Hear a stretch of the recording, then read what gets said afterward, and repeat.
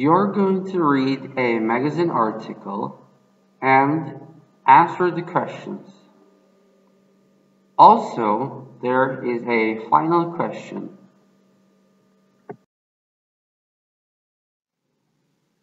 By seeing this picture, we hope you will have a good imagination of Silk Road. This is the magazine article and what it looks like. When you read the article while listening, please look at the new words under the paragraphs. Now, let's get started. Silk Road is one of the greatest trading routes in human history, and showcased the goods, cultures, and technologies from the far reaches of China through the cities and empires of Central and West Asia. Historically, the Silk Road was not one but many routes that connected East and South Asia to Europe, so named because the largest commodity traded down the route was Chinese silk. So, how did it all start? Zhang Can was the pioneer of the Silk Road who opened up this ancient trade road during the Han Dynasty. From 139 BC to 119 BC, he went to the western regions twice and brought back an immense amount of information about the Central Asia and West Asia. The Silk Road marked the beginning of a new era with an extensive exchange of culture, economy and religion between China and the West. The main travelers of the Silk Road were merchants who organized various caravans to cross the Gobi Desert. Overcoming all kinds of hardships, they transported goods for sale between China and the West to gain great profit. From nobles to beggars and prisoners, all kinds of people once had gone to their destinations by this world-famous Silk Road.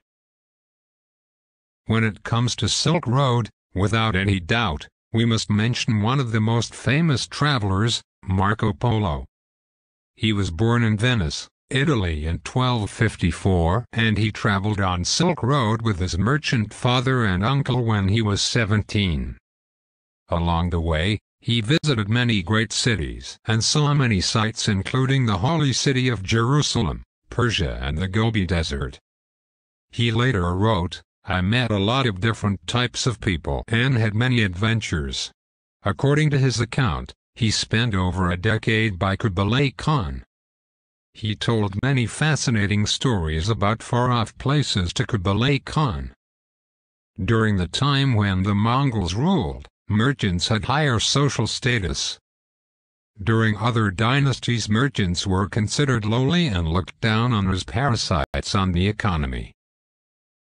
He also traveled throughout China as a messenger for Kublai Khan. Different cultures, foods, cities, and peoples had been introduced to him before he returned home. After he returned home, he wrote his famous book The Travels of Marco Polo. In his book, he wrote, "I have seen many places and things that no one from Europe had ever seen before." He also said, "I was fascinated by the wealth and luxury of the Chinese cities and of Kublai Khan's court. It was nothing like I have experienced in Europe." It had been translated into multiple languages and read throughout Europe within a few years. The influence of Marco Polo on European knowledge of the East was immense. Even Christopher Columbus was only one of those inspired by his account and began his own great expeditions.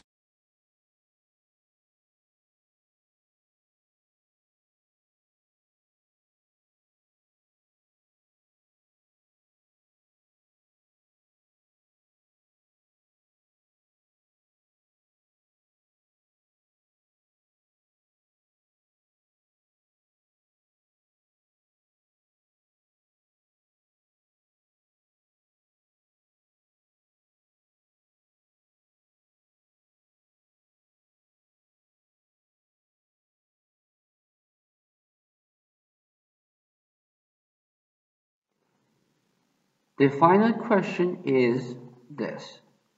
Why is the road named Silk Road? So, please write the answers of this open-ended question and also the multiple choice question answers in the comments below. Thank you.